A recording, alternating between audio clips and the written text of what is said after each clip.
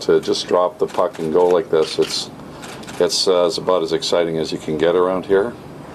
It's been a long process. I want to speak specifically to our fans and say being exposed to labor negotiations the way they are, they cheer for us, they follow us for an extra bit of lifestyle ingredient, a part of their life that releases from day to day, and to be exposed to the business side is a great source of anxiety for some, and for others, a new sport in and of itself. And I wish none of them had to go through it or watch it. And I think the good news is we're out the other side, and we have a long-term deal and a new partnership with the Players Association. Hopefully, it's all done, and look forward to the future.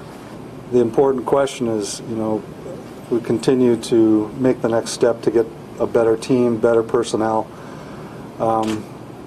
I think you can see the young people that are obviously coming through the organization, whether they're going to play for the Oilers or some of the people that you have seen in Oak City.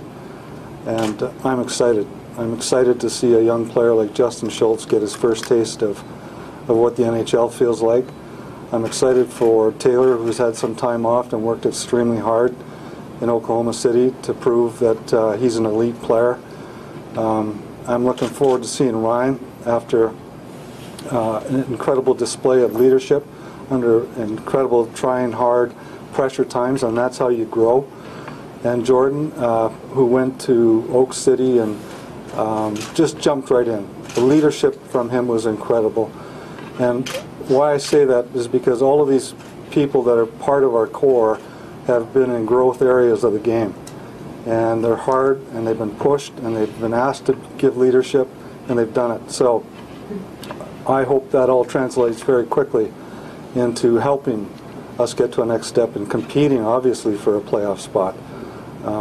That's what we're here for, and I can't wait to see the guys back on the ice. A lot of excitement. It was took a little while to set in, but pretty good news to wake up to in the morning. Obviously, I was trying to last it out last night and looking for updates, but they were keeping it pretty tight, so it was certainly nice to wake up to this morning.